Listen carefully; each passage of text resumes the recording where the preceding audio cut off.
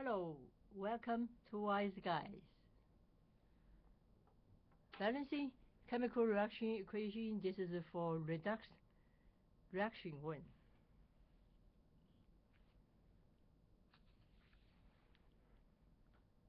Before balancing redox reaction, what is redox?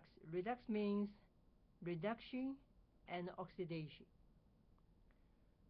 So to identify the redox reaction, we need to check the charge transfer from one atom to another. Okay, if charge transfer from one atom to another, that is redox reaction.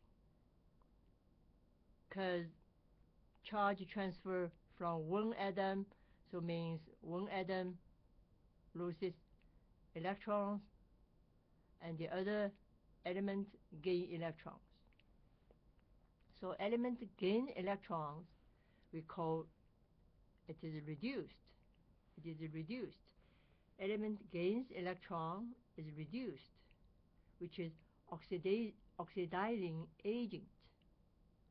An element loses electrons, is oxidized, but is reducing agent. That means, for example, if an element gains electron, itself is reduced, but gain electron, where the electron come from? From the other element, another element. So the other element is losing electron. That's why, because this element is gaining electron, itself is reduced to make another element is loses electron, which is the other element is oxidized. So this element is act as role of oxidizing agent. Or we can say element loses electron, where this electron go to another element, make another element gain electron. That's why it's a reducing agent. Okay. Let's using this definition to identify the following reactions. The first one is nitrogen gas and reacted with hydrogen gas produce ammonia, NH3 gas. Before reaction, nitrogen is single element is zero charge, no charge, zero charge. And the hydrogen is zero charge, no charge, become neutral. And after reaction, become compound. And nitrogen is, in this case, you can see because hydrogen is positive 1, so nitrogen is negative 3. Right? So that's why the charge transfer from the one atom to another. So this is the first one is redox reaction. The second one, this is iron 3 hydroxide plus sulfuric acid produce iron 3 sulfate plus water. We can check before reaction, the iron is 3 positive. After reaction here, still 3 positive, because sulfate is 2 negative, and in this case sulfate still 2 negative. So SO4 sulfate doesn't change, and the iron Fe 3 positive, here still 3 positive. So oxygen doesn't change, hydrogen doesn't change. So there's no charge transfer. So that's why this is not redox reaction. The third one, aluminum before reaction is single, is 0. After reaction become compound with positive 3 charge. So that's the charge change is transferred. And the copper before reaction is in compound, which is positive 2. After reaction is 0. So charge changed. So the third one is redox reaction. The last one, also we can say, we just check this is single element is 0. After reaction become compound, which is positive charge. So this is also charge has been transferred. So that's why this is also redox reaction. So let's try to balance those kind of equations. There are 5 steps to follow. The first, assign the oxidation number for each element. Let's do one by one, okay? For example, this one, assign the oxidation number for each element. So there are nitrogen and hydrogen. Before reaction, 0 charge. This is 0 charge. After reaction, the nitrogen, hydrogen become compound. Hydrogen always positive 1, so this is positive 1. And so you have 3 hydrogen. That's why total 3 charge is positive. And to balance this formula, the nitrogen is negative 3 negative. So you can see this is the first step, assign the oxidation number for each element. Second, find the oxidized element and the reduced element. So as we know, the nitrogen from 0 to 3 negative, they have more negative. That means that they gain electrons. Right? This situation, they gain electron. Gain how many electrons? For each atom, nitrogen, from 0 to 3 negative is gain 3 electrons. So gain 3 electrons per atom. And the total, there are 2 atoms. So total is gain 3 electrons. 3 times 2 is 6 electrons. Total gain 3 electrons.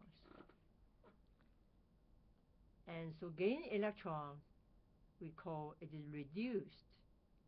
Right? So it is reduced. The nitrogen is reduced. And hydrogen from 0 charge to positive 1 charge. So that means for each hydrogen atom is loses 1 electron. From 0 to positive 1 is lose 1 electron. 1 electron per atom. And total we have 2 atoms. So total is 2 electrons. Right? This is total is 2 electrons because each one is loses 1 electron. Total is lose 2 electrons. Okay? But we can see this one because total lose 2 electrons, but here are 3 hydrogen. To figure out this one, we need, because this is a follow, the total electron lose has to be equal to the total electron gain. So that's why we need multiply 3 for this one.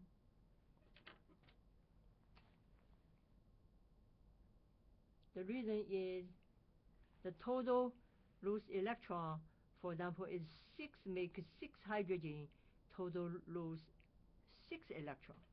And then this is a 3 electron, so if we multiply 2 for this one, so that's why I make equal, because 6 hydrogen, so each one is lose 1 electron, 6 hydrogen lose 6 electron. This is 6 electrons. Okay? And after this one, and count the total number of electrons gained and lost. Because lose 6 electrons after multiply 3, this after multiply 2, total lose 6 electrons. That means the other element, nitrogen, would be gain 6 electrons, right? Gain 6 electrons. because each one is gain 3, so 2 is gain 6. That's why this is 2. We multiply 2, this is 2, already 2. Okay, that's why find the LCM to make the total electron gain equal total electron lost. So that's why we find the LCM, which is this is 3, this is 2, make total is 6, total is 6. And after this one, we can balance this one. This is a 2 nitrogen, this is 2 nitrogen. Okay, so that's why this is a balanced. The next example is aluminum reacted with copper 2 sulfate, produce aluminum 3 sulfate and copper. And this is also, as we said before, is redox reaction. So we assign the oxidation number for each element is 0. As long as a single element is 0 charge, 0 charge. But in this case, the sulfate is -2, so that's why this is +2. The total SO4 is 2 negative, this is 2 positive. And in this case, aluminum is always 3 positive, and the sulfate is 2 negative. That's why you can see this one. 3 multiplied 2 is 6, 2 multiplied 3 is 6. This is the right formula. So then we can see the aluminum from 0 charge to +3 charge, they have more positive, means they lose more electrons. For copper, from +2 to 0, they gain electron because electrons are negative, gain electron more negative. So this one is copper is gain electrons, which is reduced. In how many electrons here? For each copper is 2 positive becomes 0, is gain 2 electrons for each atom. This is a one atom, so total is 2 electrons. And for aluminum, the before reaction is 0 charge, after reaction is 3 positive charge, which is lose 3 electrons for each atom. For each atom loses 3 electrons, but now we need 2 elements, 2 atoms, which is one is lose 3, total is 6. So total 6 electrons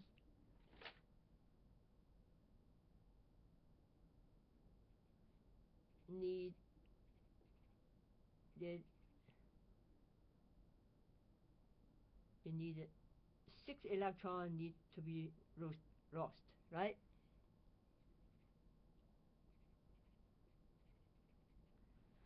So that's why we can see one is we need those 6 electrons to make 0 to +3 for 2 atoms, but this is total only gain 2 electrons. This is not balanced. The LCM for 6 and the 2 are 6. So the LCM is called 6. That's why we need to multiply 3 for this number. So multiply 3 to this one, because each one gain 2. If 3, we gain 6, because lost 3, 6 against 6. So that's when we multiply 3 for this one.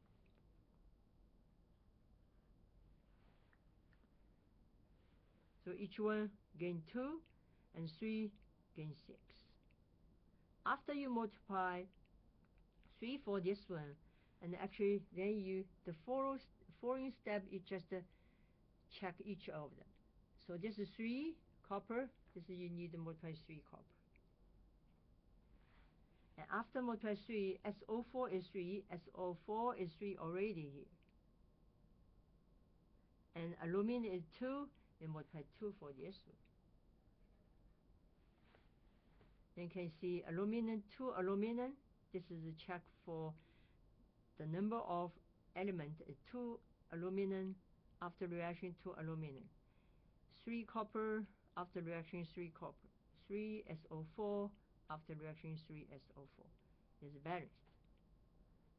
And so we balance the redox equation. We need to consider it's not only balance the number of atoms, but also we need balance the number of charges. That's why we need all this step: assign the oxidation number, find the oxidized element and the reduced element, count the total number of electrons gained and lost. It has to be same, right? Because the charge never created and never disappeared. And also the number of atoms never created and also never disappeared. This is a follow the conservation of mass and the conservation of charges.